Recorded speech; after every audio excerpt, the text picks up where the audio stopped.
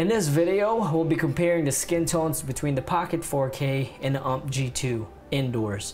Just a heads up, I downgraded the firmware on the Pocket to 6.1 so I can get access to the Cinema DNG lossless, which is what I'm using here.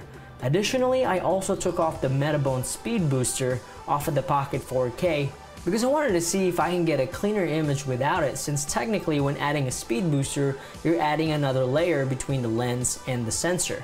Now this test was actually harder than I thought, because even though the G2 and the Pocket 4K looks very similar outdoors, that's not the case indoors, at least in my opinion. So go ahead and download the files in the comments below and play around with them yourselves.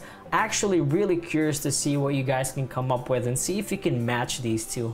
The only thing I did with these as far as color goes is just converting it to an extended video and just doing a tiny white balance, because the default extended video is pretty crazy. It's very saturated. Now I can safely say that I actually don't like the way extended video looks indoors. Now outdoors it doesn't look too bad, but indoors it's not a good look.